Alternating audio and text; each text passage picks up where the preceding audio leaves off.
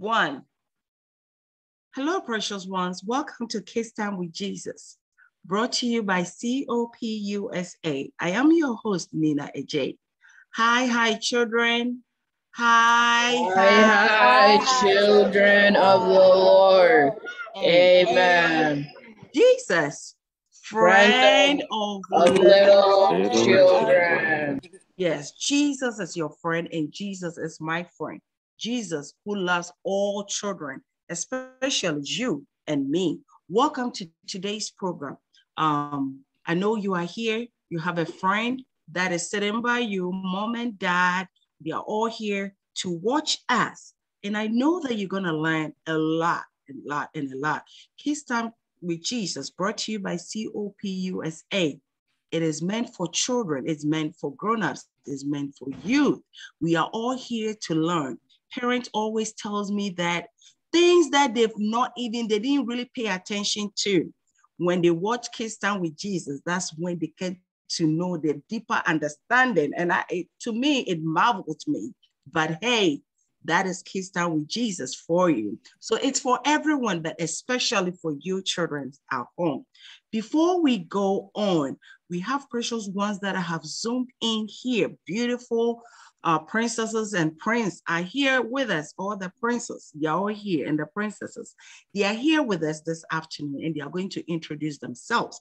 And when we are done, we also have a special guest who is going to lead today's lesson for us. So we'll start with the first person, and then when we are all done with the introduction, I, Nina Ajay, will introduce our special speaker. Okay, so the first person can start. Hello, everyone. My name is James Asai Ampofo, and I'm from PIWC, New York District. Hi, my name is Declan Ford from Cleveland District. Hi, my name is Johanna Aqua from Harrisburg District. Hello, my name is Shauna Paminka, and I'm from Greater Grace, Dallas District. Hello, my name is Janelle Biaminka. I'm from Greater Grace, Dallas District. Hi, my name is Darren Ford from Cleveland District. Precious ones, you are all welcome to today's program. You are all welcome. We are in the month of October. If you look outside, God is good. Our God is so big. He's so strong. The wondrous things of God, man cannot comprehend. If you look outside, you can see that the leaves that are green are beginning to turn into orange, yellow, white, all the beautiful colors that you can ever imagine, right? Just look outside and check, and you will love nature. These are the handiworks of God. Now, precious ones, in the month of October till November through December, we will see all these changes that will happen, what nature or the trees outside will bring, all right, we'll be seeing. But as we enjoy all those seasonal changes, God still remains the same, the unchangeable God. We talked about that last week. Today, we have a special speaker. Most of you know him. He has been with us before. Throughout summertime, he was recording with all of you. And he's here again. Anytime he comes with a package. I love it. And he's here again. Praise moment with him. Praise moment with him. Somebody will ask, why do we have to do that? Children, if we go to church, we clap our hands and we sing. But precious ones, as we learn the word, praise, it is always important. It is always good to praise God. And Elder James is going to be the one to show us, we children, the importance of praise and worship. And he is here this afternoon with you. So grab your pencils, your pen, your notebook, and write something down. And when you are done, you can go through the scripture readings too, and it will help you a lot. Precious ones, let us put our hands together as we welcome our guest speaker for today, Elder James Dagba from Harrisburg District, New Jersey region. Elder James, we are so lucky to have you here. God bless you for your precious time. Elder James, I will hand over everything to you, and we are ready to learn from you. Thank you. All right. Thank you, Auntie Nina. Hi, children. Hi, children of the Lord. Amen. Amen. All right. Today we have another episode of Praise Moments with Elder James, right? And we are going to learn a little more about what it means to praise God, why we should praise God, and the impact of praise in our lives as believers. So, are we ready? Let's get right into it. So, Auntie Nina, you can roll the tape. Okay. All right. So, today, our lesson is warfare tactics, right? We are talking about what it means to go to war. Every single day, we are in a bit of a war as people. And today we want to learn, a little more about how using praise as a weapon to fight. And when we fight with that weapon of praise, God empowers that weapon to accomplish great feats. Amen. So if you're ready, let's get into our main scripture, which is 2 Chronicles chapter number 20, from verse 1 to 4. And then we will jump on to verse 13 to 24. 2 Chronicles chapter number 20, verse 1 through 4, and then verse 13 to 24. So our kind readers can take a stab at it. Hi, I am Giovanna, and I'm reading 2 Chronicles chapter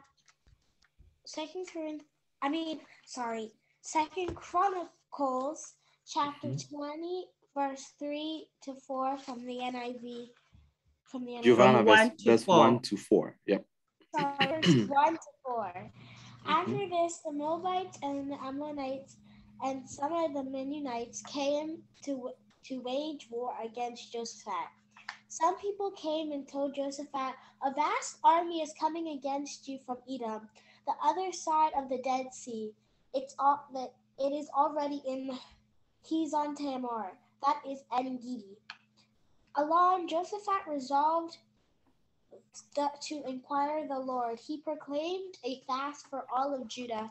The people of Judah came together to seek help from the Lord. Indeed, they came from every town in Judah to seek him. Amen. All right, so we have verse 13 to 24 now. I'm reading 2 Chronicles chapter 20, the verse 13 to 24 from the Life Application Study Bible, which uses the NIV. So basically the NIV. Verse 13. All the men of Judah with their wives and children and little ones stood there before the Lord. Verse 14. Then the Spirit of the Lord came upon Jahaziel, son of Zechariah, the son of Benaniah, the son of Jeiel, the son of Mattaniah, a Levite and descendant of Asaph, while he stood in the assembly. Verse 15. Listen, King Jehoshaphat, and all who live in Judah and Jerusalem. This is what the Lord says to you. Do not be afraid or discouraged because of this vast army, for the battle is not yours, but God's. The verse 16. Tomorrow, march down against them. They will be climbing up to you by the pass of Ziz, and you will find them at the end of the gorge in the desert of Jeruel. Verse 17. You will not have to fight this battle. Take up your positions and stand firm and see the deliverance of the Lord would give you. Oh, Judah and Jerusalem, do not be afraid. Do not be discouraged. Go out and face them tomorrow, and the Lord will be with you. The verse 18. Jehoshaphat bowed with his face to the ground, and all the people of Judah and Jerusalem fell down in worship before the Lord. The verse 19. Then some Levites from the Kohathites and Korahites stood up and praised the Lord, the God of Israel, with a very loud voice. Verse 20. Early in the morning, they left for the desert of Tekoa. As they set out, Jehoshaphat stood and said, "Listen to me, Judah and the people of Jerusalem. Have faith in the Lord your God, and you will be upheld. Have faith in his prophets, and you will be successful." Verse 21. After consulting the people, Jehoshaphat appointed men to sing to the Lord and to praise him for the splendor of his holiness, as they went out ahead of the army, saying, "Give thanks to the Lord, for his love endures forever." Verse 22. As they began to sing and praise, the Lord set ambushes against the men of Ammon and Moab and Mount Seir, who were invading Judah, and they were defeated. Verse 23. The men of Ammon and Moab rose up against the men from Mount Seir to destroy and annihilate them. After they finished slaughtering the men from Seir, they helped to destroy each other. Verse 24. When the men of Judah came to the place that overlooks the desert and looked toward the vast army, they saw only dead bodies lying on the ground. No one had escaped. 2 Chronicles chapter 20, the verse 13 to 24. Please, some of the names I may have mispronounced, but I'm not a teacher. That's okay. That's okay, Declan.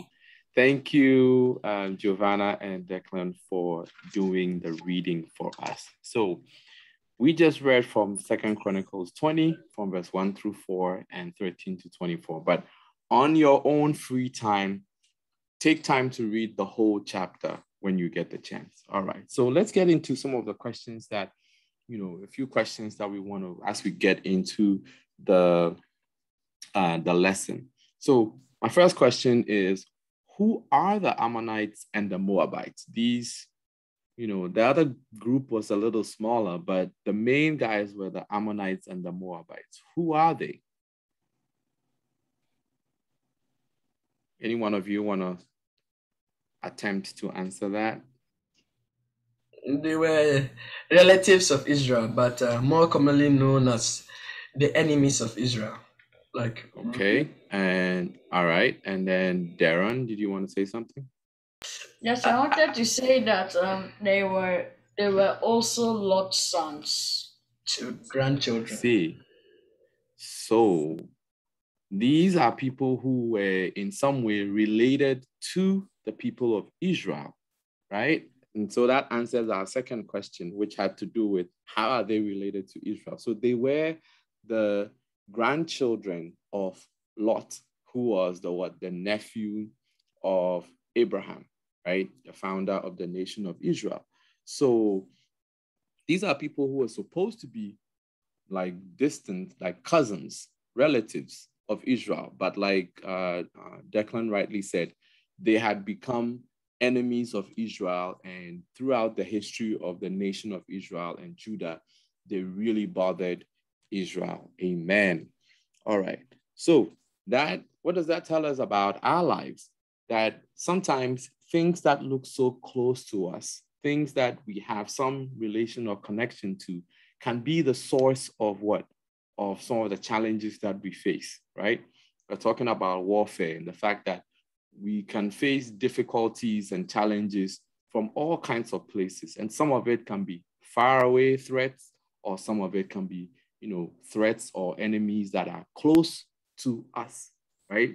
So that's what we are learning from knowing about the Ammonites and Moabites. Okay, Declan? First of all, Uncle James, Yes. Please, you've been saying Declan all along. It's actually Darren. One time I asked my mom about this. It's because Declan's name is harder to pronounce, so they're always trying to remember it. Okay, Darren. Sorry. Correction, Darren. Is that when Giovanna was reading, what I realized was that they said from Edom.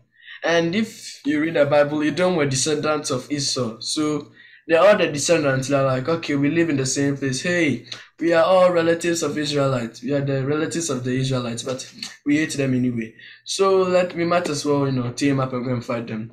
Then that's what God did. Okay, they are going to team up and destroy my country. Let me destroy you first. And then he destroyed them. Then they plundered.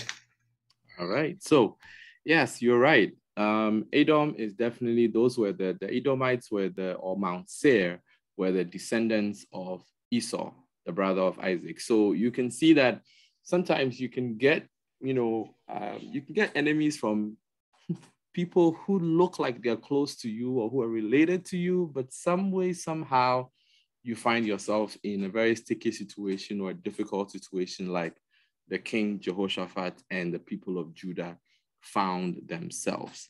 All right, so let's keep digging into our passage. So how did Jehoshaphat feel when he heard of the coming army? How did Jehoshaphat feel when he heard that you have three neighboring nations coming at you? Yes, no, not Darren. Where are the others? James. Giovanna? Oh, Giovanna. Yes, Giovanna. Go ahead. I was going to say he felt very alarmed. He felt very alarmed. What does that mean? If you are alarmed, how do you feel? What's that feeling look like? He felt frightened and surprised because if you it's like telling you that everybody in your family is now coming to fight you. It's like, it's alarming and it's scary and surprising because it's like, I thought that we were all friends, but then you figure out that you're now enemies. Okay, so yes, he was alarmed, meaning he was afraid, he was scared. All right, anybody else can give us some insight into how Jehoshaphat must have been feeling when he heard about this coming army? Janelle, you want to try? Yeah. I think that he would feel very scared or angry because all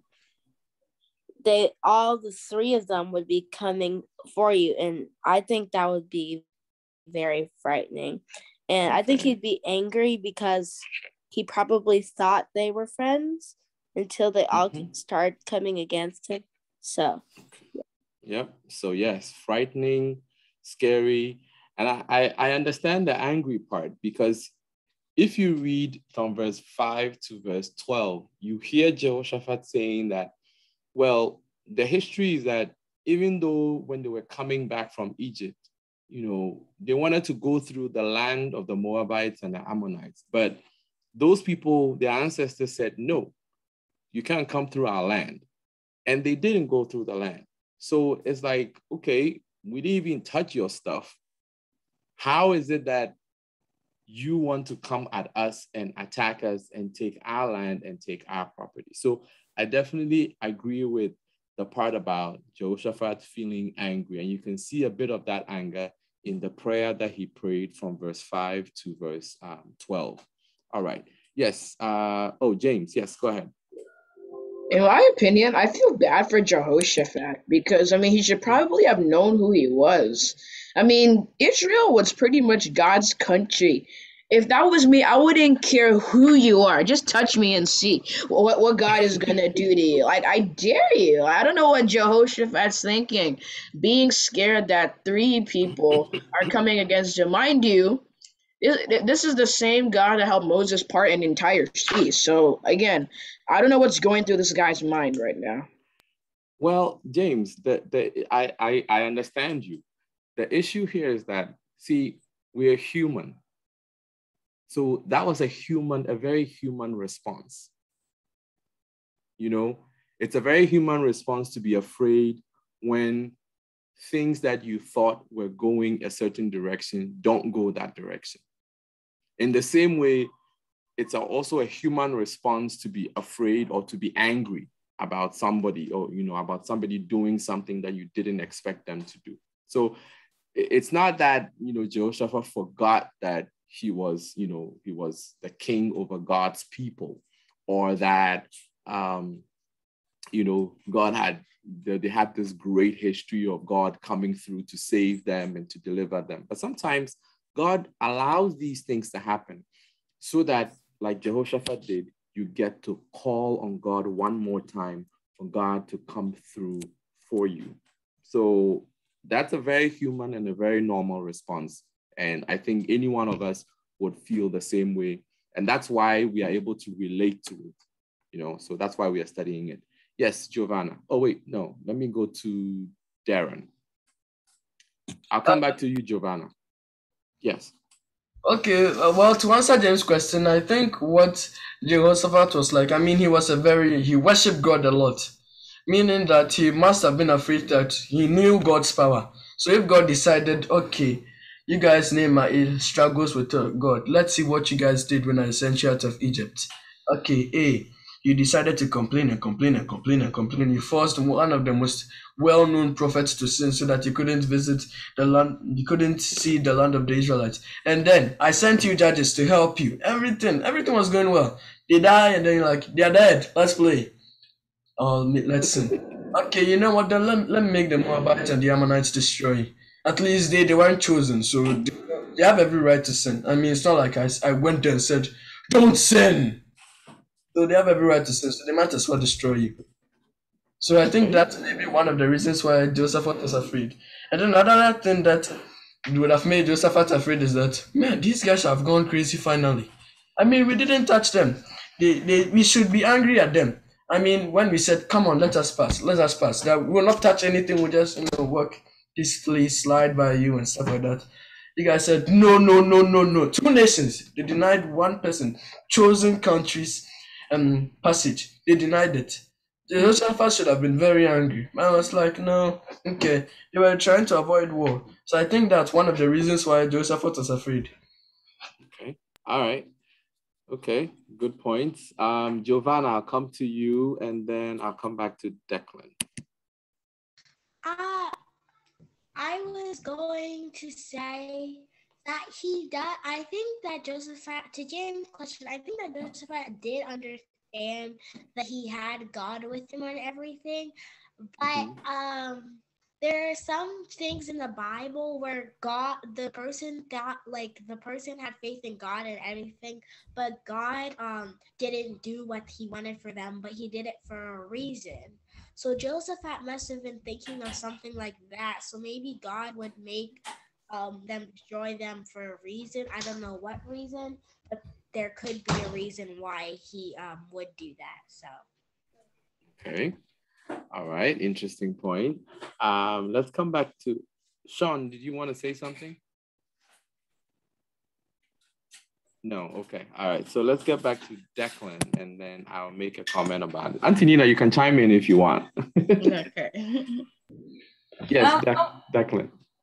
I wanted to say that the one reason why King Jehoshaphat was angry was because, first of all, many nations versus one nation. Usually people say 2 heads are better than one. But in this occasion, I would say that's like... 3 heads is overwhelming, right? Yeah, 3 heads is overwhelming. By two, it's double. Too much. Yeah. So I wanted to say that the reason why Jehoshaphat was worried was because when you see 3 people versus 1 person, it's obvious that the 3 people would win. But when the 3 people face themselves, you don't know who would win because they will go all die and you win. So, okay. Well.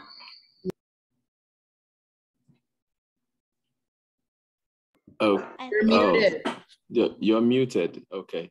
All right. I think I'll take one more comment from James about this question, and then we'll keep I was just gonna James. say that when Dara was saying it was 3 people against 1 person, that's not true because, mind you, this 1 person is supercharged with the military power of God. So it's more like 3 versus 35 million. That's what I wanted to say.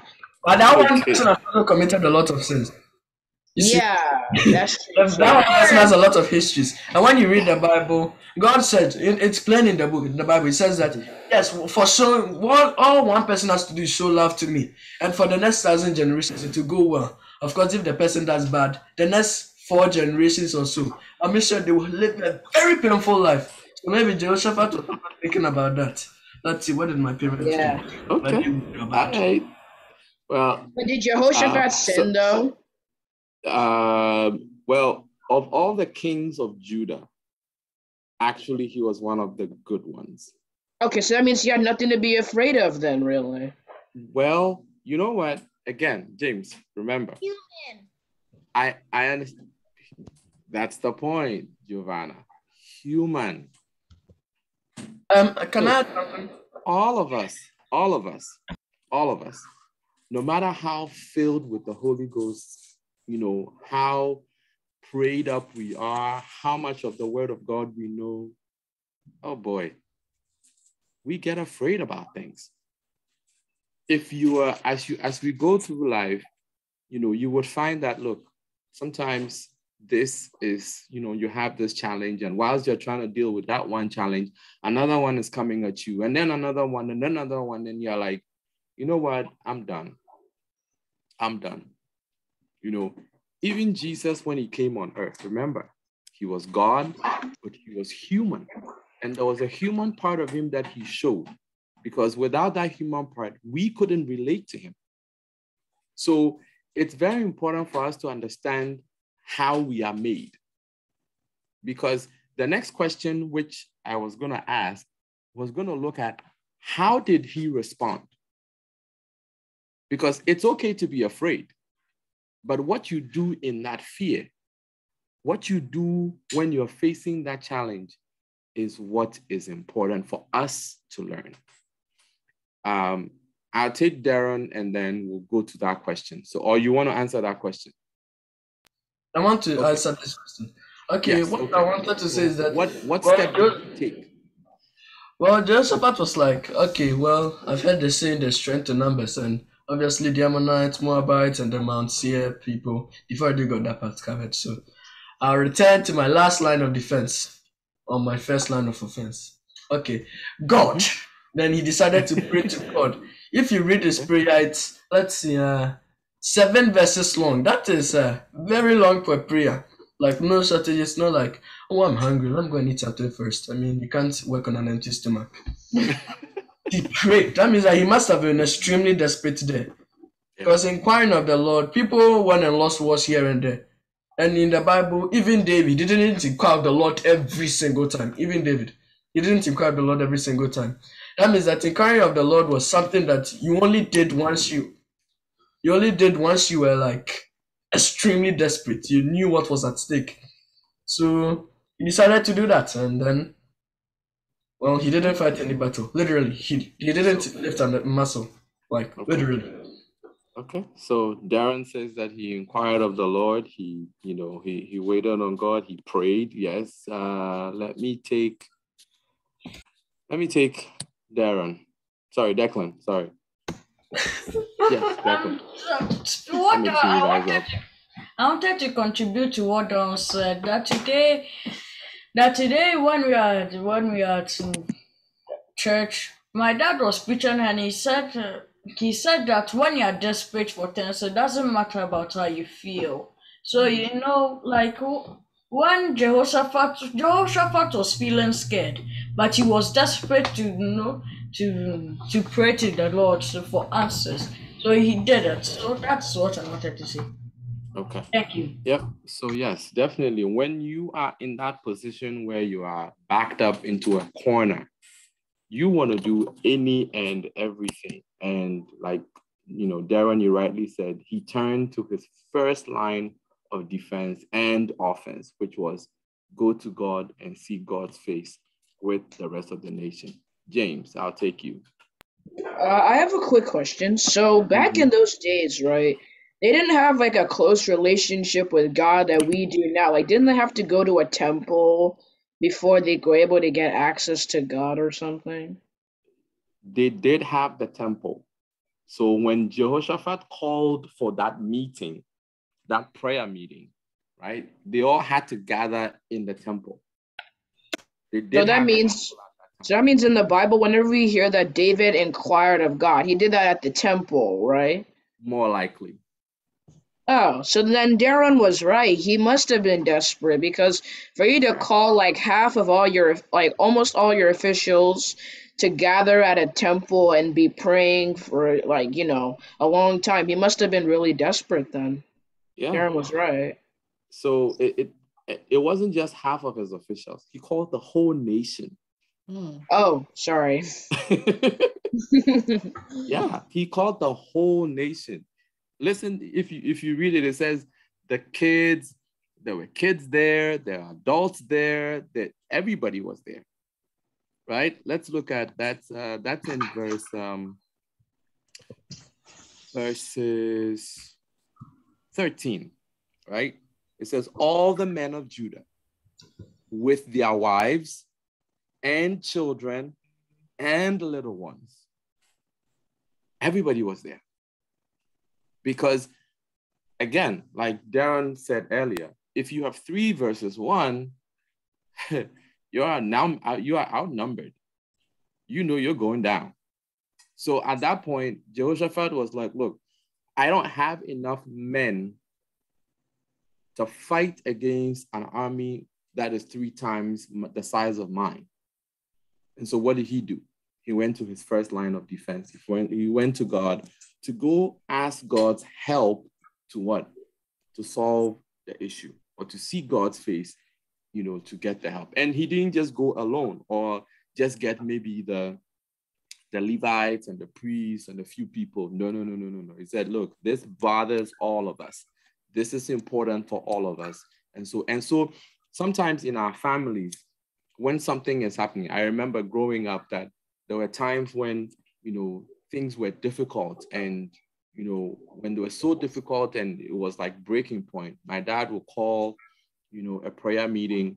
And it wasn't just my dad and my mom praying in their room, for the whole situation of the family. No, he was going to get all of us involved. And if we had to fast like Jehoshaphat, did, we would fast. So we are learning something, right? Kids, are we following? We're learning that when we are pushed to the wall and we are facing a very difficult thing, our first line of defense is to what? Is to call on God, is to go to God and say, God, this is the situation I am facing. I'm in a tight spot. I'm afraid. And God is okay for us to tell him that we are afraid. Right? It's okay to tell God that you are scared. It's okay to tell God that you are frightened. God wants you to tell him how you're feeling, and then he can come in and address whatever your feelings and whatever your challenges are. All right, let's take Darren. Okay, what I wanted to say is that, well, people say Jehoshaphat was good, but after what Uncle James or Elder James said, and now I'm realizing that not all kings were. In fact, David wasn't even all that good, because Bible says pray continuously, and then you're using God as your like this is life or death. You're using God like that. Well, then he wasn't all that good, because you should have prayed in everything you did. That's it. Because that would have meant that okay, then he probably didn't pray before he ate. No, Darren, he didn't say that he was the best. He said that he was one of the good ones. Yeah. And also, you have to take into account the wickedness that some of the kings did. Take a look at King Ahab and his wife Jezebel. Take into account of that. Take into account of King Saul, the first king. You would expect that being the first, he'd have all reason to give glory to God. But look at how he ended up. Even look at Solomon, wisest man in the world, and look at how he died. So he's not saying that Jehoshaphat, like Giovanna said, that Jehoshaphat was the best, but really I think what he was trying to add on to was that the fact that he for some of the things we see in the Bible, he was pretty good as like in terms of standing with God. Yep. Okay, so based on other kings, he was like a very good king. Yes. That doesn't mean that he prayed like continuously like the prophets, like Elijah and Moses were like that. No, it just means he was one of the good ones. Yeah. But even being a good king, depending on your subordinate, you have to pray that your subordinate were very bad, so that even if you did something extreme, because you're subordinate to everybody, be considered, So Darren, the thing here is that, again, we are talking about not angels. We're talking about human beings, all of us with our flaws and everything. And putting all of that together, when you read the Bible, right? When you read, especially the Old Testament, First Samuel, Second Samuel, First Kings, Second Kings, First and Second Chronicles, you would find that, there were certain characteristics of the bad ones and characteristics of the good ones. The good ones used to call on God often. They used to make sure that, the temple is running. There's a bunch of things that the good ones were doing, and they were making sure that they ruled with what? With a fair hand, and they were ruled justly, and they practiced righteousness. But when you compare that to, like James was saying, some of the other kings, yes, you will see that, yes, Jehoshaphat was one of those few kings of Judah, of Israel, who were the good ones. So yes, he was one of the good ones. All right, so let's move on. I haven't heard from Sean. Sean, are you good? Sean, are you okay? I think he can unmute himself. Sean, can you unmute yourself? Maybe you see. Oh, he says his microphone isn't really working. Oh, microphone. Okay. All right. So let's go on. So he went to God, called on God, and he received a message of reassurance. Who received the message?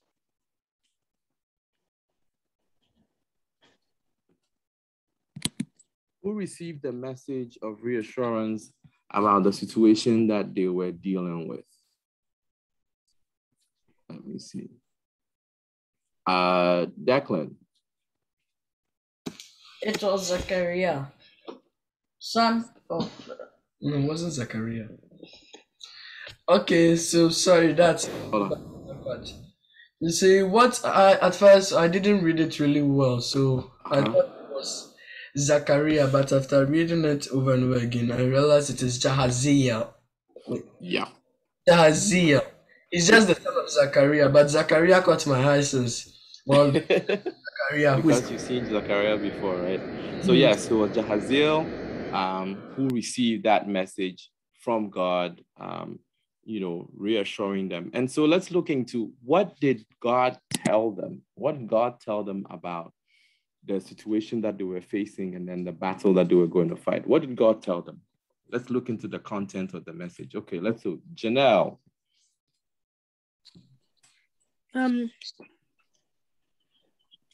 God told them that they shouldn't worry because he would fight the battle for them. Okay. Yep. So yes, God told them that, hey guys, calm down. I see you're worried. I see you're scared, but I will take care of this for you. Yes. Anybody else wants to add to that? Okay, Darren.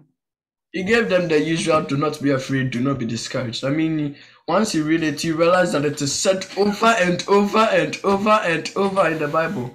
I mean, I think that was God's catchphrase. Do not be afraid, do not be discouraged. I think he likes coming to the rescue like, yes, and I destroyed them without Okay, Darren. Darren, I'll say something about, you're saying that that's God's catchphrase. I'll come to that in a moment. James, yes. I was gonna say that in the Bible, the word fear not is actually used 365 times. So when God is always saying, do not be discouraged, that means for every day of the year, God is telling you that you shouldn't be afraid. Amen. Amen. Okay, Sean, I saw your hand up. Yes, go ahead. I fixed my microphone. You fixed your microphone. Good job. Go ahead.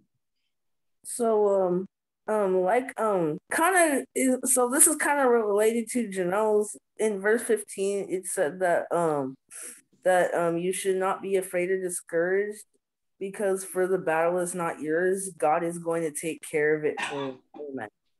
Amen. Amen. Amen. Yes, indeed. God will take care of it for you. And so let me now speak to the issue about fear not, the use of fear not. Look, guys, we're going to find out as you grow. I know you're young, but even in your, however young you're, think about the past 1 year and a half. Just think about the past 1 year and a half. Yes, we already knew there were things that were scary in life and accidents and plane crashes and there's sickness and stuff happening already. And then suddenly we were all hit at the same time with something that we could not see, a virus. Look at how scared we have been over the past 1 year and a half, how that fear has crippled us and destroyed the lives of people. And people are anxious, anxious about their lives, their health, their families. And think about it. People have also lost their lives. So when we are talking about things that can create fear, right, and anxiety in us, there's a whole bunch. And even with every passing day, we don't even see all of it, right? We don't see all of it. If you ask Auntie Nina, she works in, a healthcare setting, and she can tell you there's 1,001 things that can scare you. 1,001 things that can scare you. So it's actually comforting that when we are worried and we are scared and we are frightened, the first thing that God tells us is, don't be afraid. Look, as a human being, it's one of the most calming and one of the most comforting things we can ever hear from God. And like James says, imagine you hearing it every single day. That's amazing. That tells you how much God cares and how much God is concerned about our lives, our emotional, our physical, our well-being in our totality. God cares about us. So the first thing he tells you when he comes on the scene is, don't be afraid, I got this. Don't be afraid, I got this. Yes. Oh, I'm glitching, Janelle? Okay, so let's hear from Sean. Sean, you had your hand up? Yeah, I was gonna ask if that fell under a Bible verse I know. Would that fall when God tells you to not be afraid or discouraged, would that fall under Joshua 1 verse 9, which says that you should be strong and courageous and you shouldn't be afraid? Yes, that's one of those. Imagine in that situation, Joshua was the assistant to Moses and was leading a people of almost 1.2, anything between 1.2 to 1.5 million, right? They didn't have a permanent home. They were traveling through the wilderness. There's a lot of, we all know the story. At least we know most of it. But suddenly that leader who got you out of Egypt into, the middle of the desert dies. And you, the younger guy, now has to take over. So Joshua had reason to be scared because he'd seen how bad things could go. So he was genuinely afraid about, what was going to happen, how things are going to turn out. So it was comforting, for him as well to hear God tell him, hey, be strong, be courageous, don't be afraid. I'm going to help you through this. All right. So yes, Sean, you're right about that. Let me take Declan again. Oh, sorry, Darren, not Declan, Darren. Okay, what I'm going to say is that, well, when you said that do not be afraid for Joshua, Joseph must have been extremely scared. I mean, you saw this guy part the Red Sea, he brought locusts, he made snakes poisonous bites that could have killed the entire Israelite population. He made all of that go away and then he's dead. Like, he's going to die, but you don't believe it until he dies. You're like, exactly. Okay, so now, and before he died, sorry to interrupt you, Darren, before he dies, God actually tells him to anoint you and prepare you as the next leader. And then suddenly he's gone. I think even Moses himself was distraught. Well, who wouldn't have been distraught? Which I still don't know the meaning of.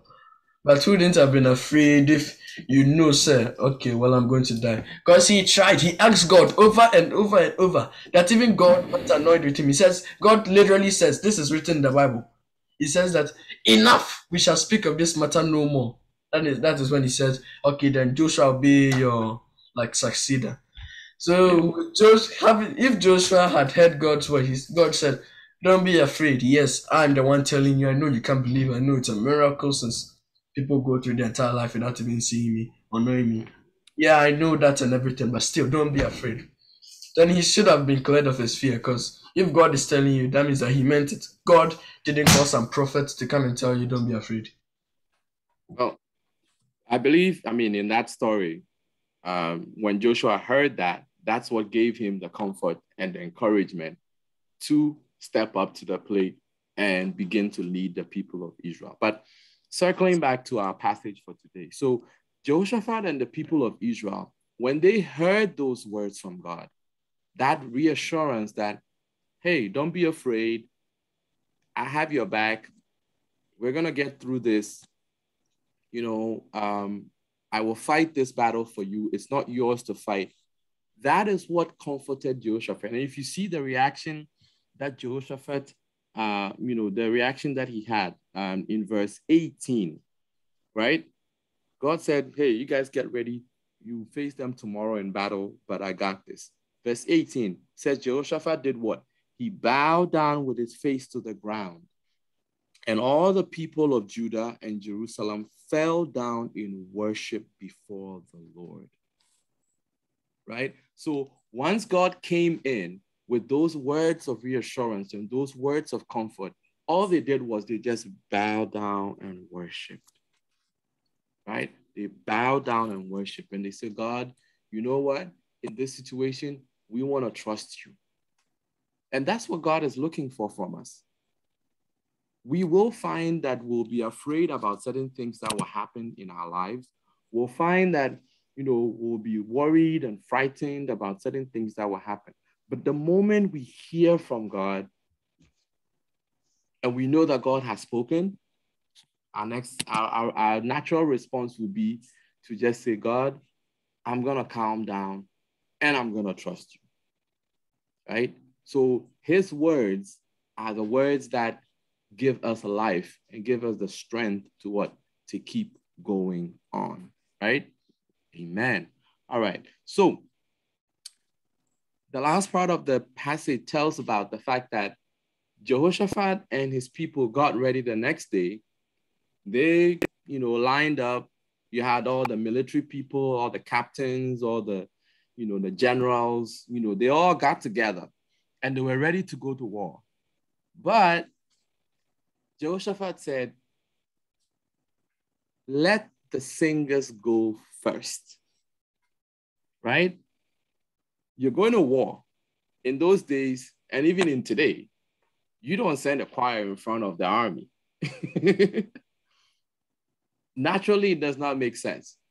But God, Jehoshaphat got the insight overnight from God that put the army, put the, the singers in front and let them sing songs of praise. And my question to all of us was, what would their enemies would have thought about that move, that decision? What do you think people would have, the Ammonites and the Moabites would have thought about? Okay, why do you have the army? Why do you have the singers in front? Like, it doesn't make sense. Giovanna, what do you think about that? I was either going to say they either would have thought that their leader was just stupid, or they would have thought that they were trying to have some cover before it hit the army. That's what you would have. Yes, definitely. It could have been they would have said, well, maybe they want the singers to be killed before the arrows or the spears hit the main army. Yeah, and maybe the commander, the king, is actually really daft. Yes. Anybody else? Darren, what do you think? I think that maybe they were thinking, okay, so this guy's probably doing some really, really weird juju that involves the massacre and annihilation of choirs because maybe he hates music or something like that. Or either Maybe that he or like, hates music, yeah. okay, this guy just got way too much drunk. I mean, what type of wine has he been drinking lately? Yeah, I mean, it must have been weird. It must have been weird, you know, to see the singers in front of the army. It's like, really? What are you trying to do? But you know something? Yes, sorry. Than the other people. The singers would have been like, "Excuse me, you want me to do what?" You know what? You might be right about that. I'm sure the singers were also a little worried about that decision too. Yes, Janelle, I saw your hand up. So like about like what you said that they would probably be surprised that they put the singers in front. Like it's like you're just giving them victory. Okay, yeah, that the singers will give them victory. James, yes.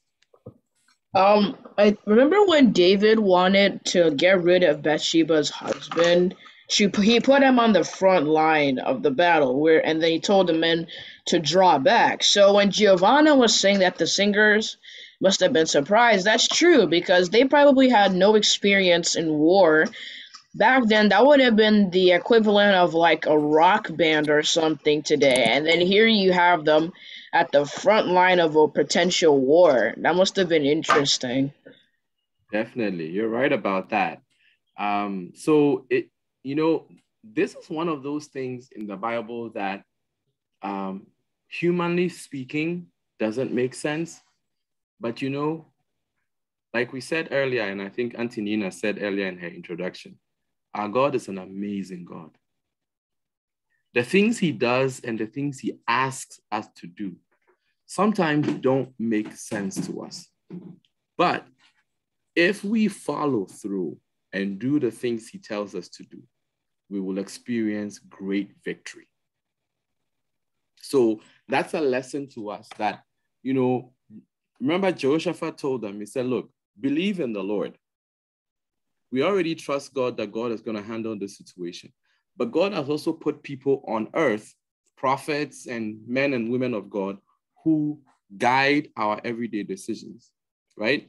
And so he says, based on that, the singers should go forward, lead the army in singing as they approach the battlefield, right? And, you know, there's so many things in the Bible that, like, how do you part the Red Sea with an outstretched rod? It does not make sense. Jesus, how do you heal a blind man with spit and mud? Mm-hmm. It does not make sense. Somebody give me one. You know, turning the water into wine. How do you turn water into wine?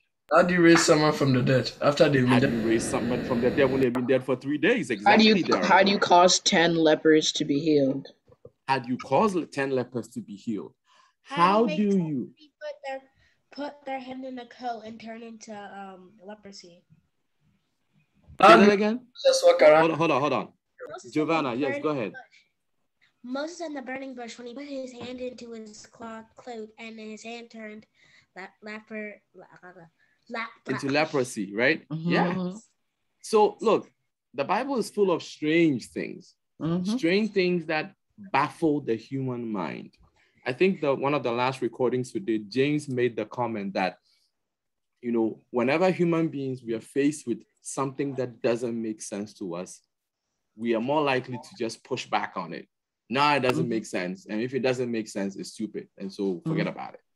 Our God seems to revel in the fact that if it doesn't make sense to the human being, yeah, that's some of the stuff that I ask you to do.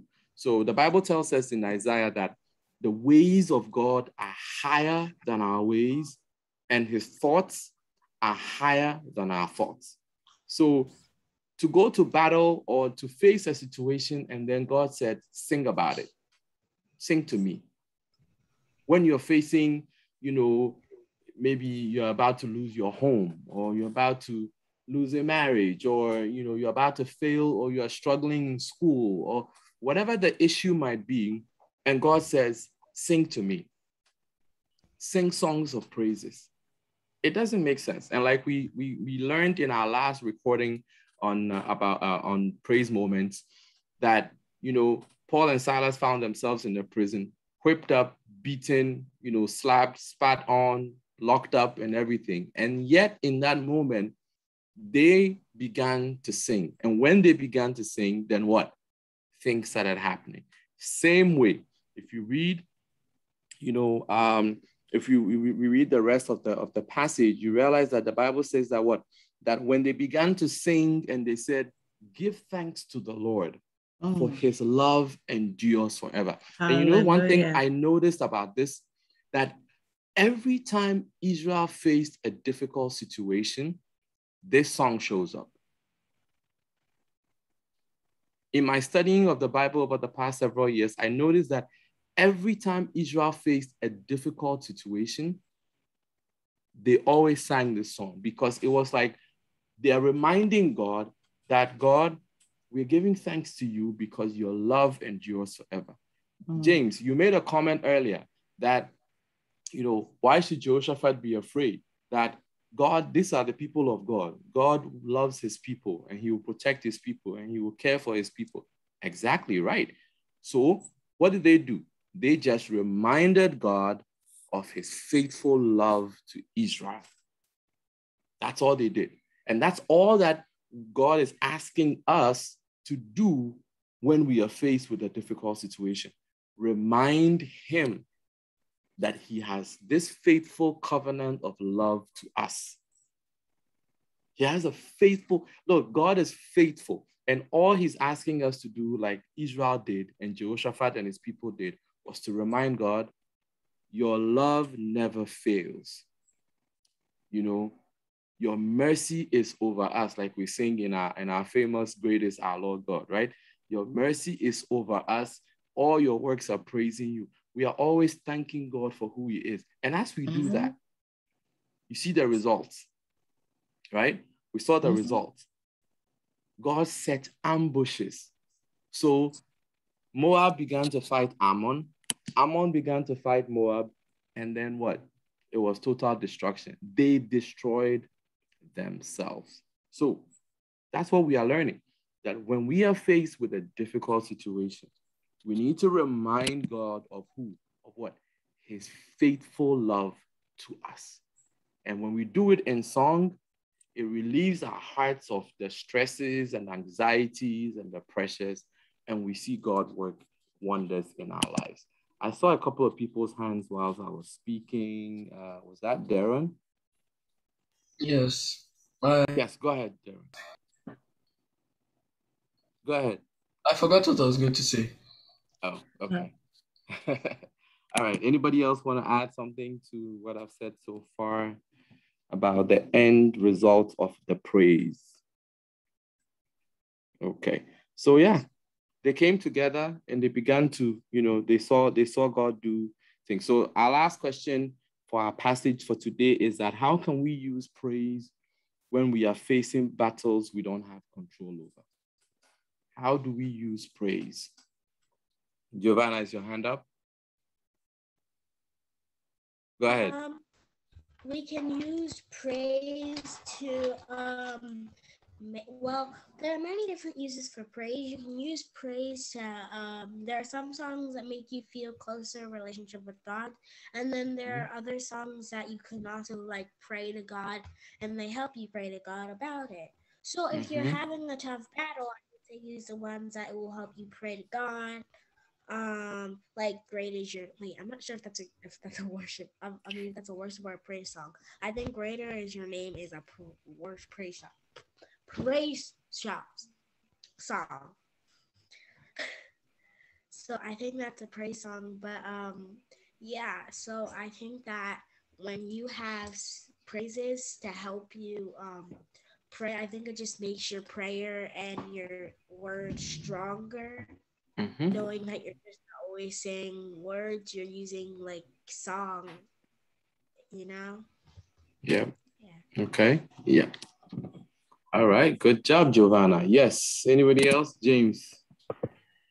Even though Benedict isn't here, one of the times he says that we were supposed to worship God in the highs and lows, or like praise God in this context, praising God in the highs and lows. And we see that that's what Jehoshaphat's doing. Even let's take a look at an example of David, right? The Psalms, almost all of the Psalms and Psalms are written by David, meaning that almost like out of the hundreds of Psalms, all of those are praising God. And mind you, look at how many battles David has won. So this person once said that to succeed, you must take a look at the strategies that some people use to get success. In this case, if you want to be victorious in your life, or at least you want to, like, not have too many problems, one way to do that is by worshiping God. The same thing like we see with Jehoshaphat. Once he was able to bring the singers, they was able to win the war. One thing I also wanted to say was the power of music, right? By you, there's this weird thing my mom does, right? There's just that sometimes just nowhere that she starts like singing songs randomly, and then everyone in my house is looking at her like, because it's just weird. Like, we're here talking with you, and then next minute we give glory to the Lord. I'm like, Mom, what's going on? But the thing is, sometimes when you're singing a song, the Holy Spirit Himself brings that to you, like, for you to use it as a form of worship, and maybe something in the lyrics of the song that could be a form of prayer. So let's say you're praying and you don't know what to say, but there's a song that talks on your topic and you're singing it. In a sense, you've prayed to God. So I also wanted to say that too. Amen. Amen. Definitely. And definitely, David, James, that ties into what Giovanna was saying, that sometimes we don't even have the words, or we are trying to figure out the words to use to even pray or to say something to God about how we are feeling. But a song captures how we are feeling, or a song captures the words we want to say to God, right? And so in that moment, whilst you are, the Bible says that when you are happy, praise God. And in the moment of trying to praise God, you are thinking, what should I say to God? Or what are the words I can use that would really capture how I feel about who God is to me? And so we have, who was, I think it's Donnie McClurry King has a song says, I call him faithful. Lord, you are faithful. Faithful you are to me. I call you holy. Holy you are to me. And so all these different songs that we have, and James, to your point, the power of music. Sometimes we don't even know how we can't even formulate words to pray, but a song brings up the words that you want to say to God. And sometimes the song is your prayer. The song is your prayer. And that's how you communicate to God and tell God how you're feeling. And the more you sing it, the stronger you feel in your heart that you're really connecting with God and you're really pouring your heart out to God. Yes, Darren, I'll take you. Okay, what I think God was trying to do when He says praise me was that I think God was like, just remind me of the things I've done. So when people were praising, they'll probably be like, you parted the Red Sea. Sorry for my terrible voice, but and I was like, oh yeah, I did. Then God will be in heaven like, oh yeah, I do remember doing that. That did grant me a lot of praise, like a lot. I mean, Miriam, they sang a whole song, they danced and everything. Wonder how that must have been 75 and dancing. But still, they did all of that then, and then after that, then this go, okay, yes, you healed this guy, you did all of this, then yes, okay. So then it's been a day since I did something awesome. I might as well go down to earth and finish something amazing, right?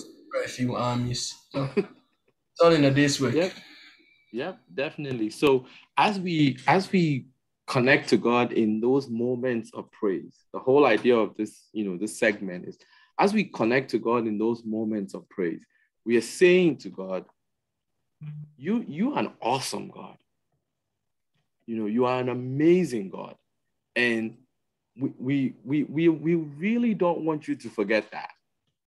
Right? We don't want you, God, to forget that you are an amazing God. You are a wonderful God, and there is nothing you can't do, right? So, like, we have this beautiful song that we wanted to share with everybody. If you guys are ready, but before that, if we can just review, Auntie Nina, our memory verse for the day. We're talking about warfare. Our memory verse, yes, there we go. So 2 Corinthians 10, 3-4. This is the Apostle Paul speaking to the church in Corinth. And he was telling them that for though we live in the world, we do not wage war as the world does. So that means that we have battles we fight.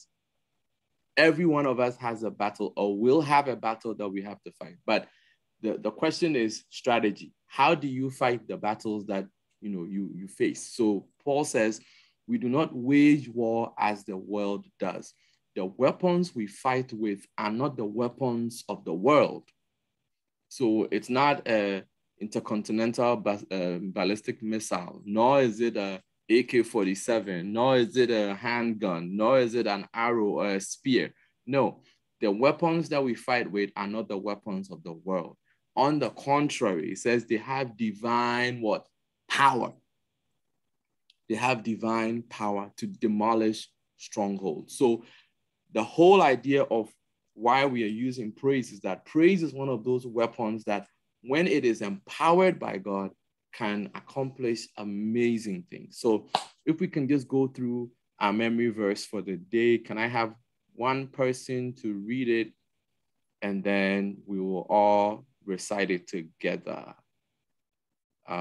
Maybe, let's see, maybe Sean. Sean, would you be kind enough to read our memory verse for us? Read it out loud, and then after he's done, we will all read it together. Sean, are you there? Yes. So Sean, yes, if you can read our memory verse for today, and then after we're done, everybody's gonna say it, all of us together. Okay. 2 Corinthians chapter 10, verse 3-4, right? Yes.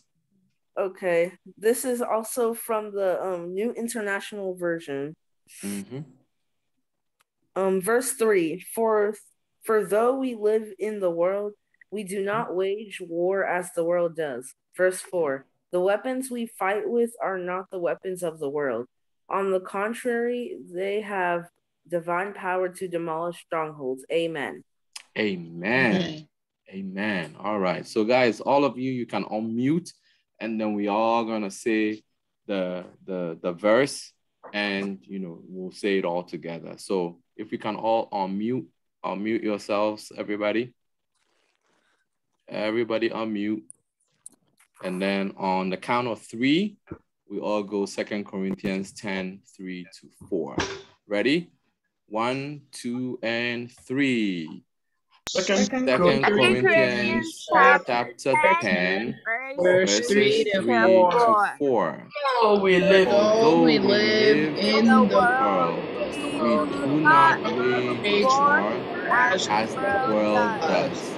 The weapons we fight with are not the weapons of the world.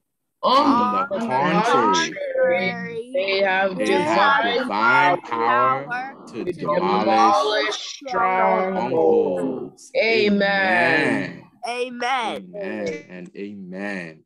Thank you, guys. So let's remember that praise is a weapon that we fight with. So when you're facing a difficult situation, we fight with the weapon of praise. So when we fight with that, we accomplish great things. So if we can go through our song, everybody ready?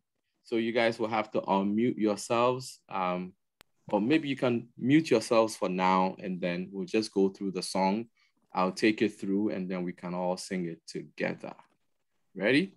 All right, so this song is a blessed gift from our former chairman, Apostle Professor Opoku Onyina, and it goes like this. Who is like you in power and glory? Who is like you, majestic and splendorous? Who is like you in beauty and radiance, my Jesus, the shining one? Who is like you in power and glory? Who is like you, majestic and splendorous? Who is like you in beauty and radiance, my Jesus, the shining one? Shine on me, bright morning star. Shine on me, my closest friend. Shine on me, Jesus. Shine on me, shine on me, bright morning star. Shine on me, my closest friend. Shine on me, Jesus. Shine on me. Everybody got it? We Yeah. good? All right, so let's go through it real quickly. Did someone say something? Okay. All right, so let's go through it, all of us together. Who is like you? Ready?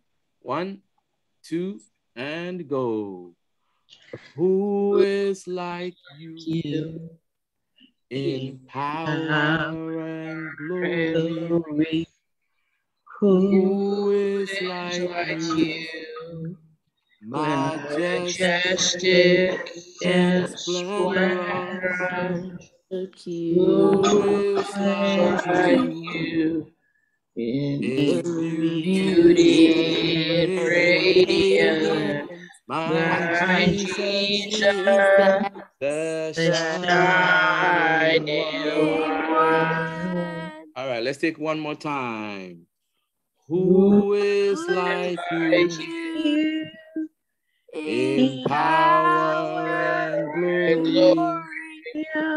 Who is like you, majestic and splendorous?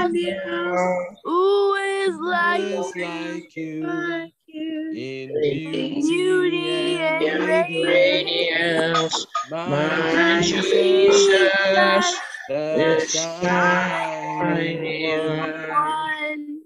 Shine on me, shine on me, bright morning star.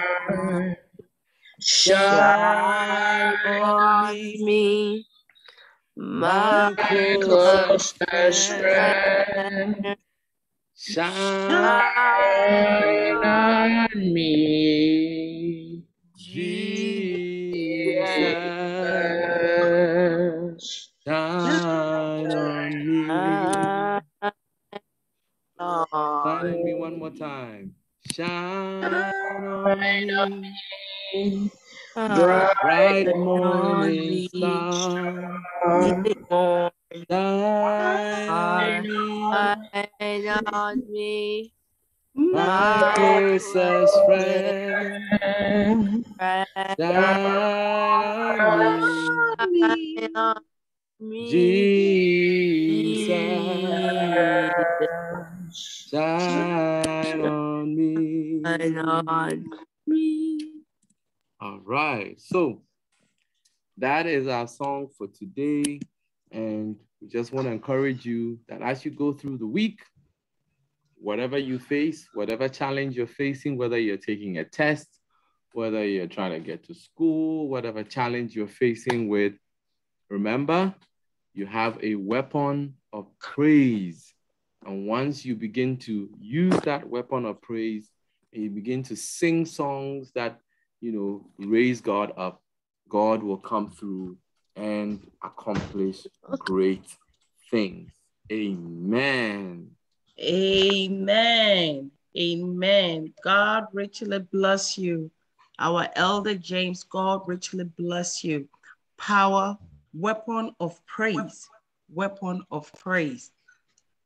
Precious ones, I always say to my kids and our Sunday school children that I teach all the time that when it's time to praise God, when it's time to worship God, it is always important to get involved and be part of it and praise and worship Him. And this afternoon, we've been taught, we have gotten to know that weapon of praise, when you worship God, when you praise God, His presence comes down. And in the story that we talked about in 2 Chronicles 20, 1-4 and the 13 to 24, we have realized that Jehoshaphat did not only he didn't go mobilize like army soldiers with weapons and all those things to go fight the people like what the militaries do. But here, because of his faith in the Lord, because he knows who is behind him, he did not depend on his own understanding. He followed the directions of God. And through the directions of God, it didn't make sense. It didn't make sense to man. I'm sure it didn't even make sense to him. But because he knows who he serves, because he believes in the Almighty God that you and I serves, he depended and he acted on those directions. And victory was theirs. Victory was theirs. The power of praise and worship. They worship they worship God. They sang songs. And through that, they defeated their enemy. Precious ones, do not just let this sermon or this lesson empty you. Just sit down and read. If you have any question, text us, let us know, or ask your Sunday school teacher. But I love 2 Chronicles chapter 20. I love the whole chapter on its own. I just love it. Weapon of praise. There is power in praise. When we praise God, when we worship Him, His presence comes down. And when His presence comes down, it doesn't just come down, it does wondrous things. May the Lord bless us all. God richly bless you, Elder James, for blessing us this afternoon. And we know when we call on you next time, you will come and give us a powerful one. And precious ones at home and here, let us practice the song. It is always good to learn new songs too. So let's practice. You can record and send it to us and we'll play it on Facebook for you. So precious ones, God bless all of you. May you have a safe week and have a fantastic evening. Until then, it's bye. We love you all. Bye for now. Bye. Bye. Bye, everyone. We love you all.